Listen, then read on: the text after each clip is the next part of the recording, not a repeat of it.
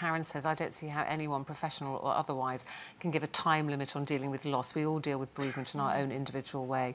So taking time off work is an individual choice and should be respected, because you could have employers, obviously. Some people might need more than a week or so.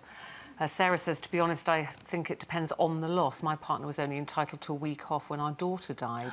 She was only a day old. How can people honestly believe a week is long enough to grieve? Well, when my third husband lost his son to cancer at the age of 11, and when this was my stepson, and when he died, my husband had a complete nervous breakdown.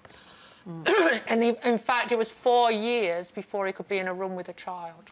And because every child he saw was his son, he was he saw his son in other children. So everybody does grieve differently. Well, a lot of these are talking about employers, actually, because, you know, we're saying, would you go back to work, could you? But it's whether you're allowed to stay off. Lindsay says, we all handle bereavement differently. Some people put on a very brave face for others and carry on as normal. Other people crumble. However you handle it, employers should allow you as much time as you need. Thank you very much for those comments, and we're very sorry for anybody's loss if that's very recent. We know how difficult it is. Thank you very much for those.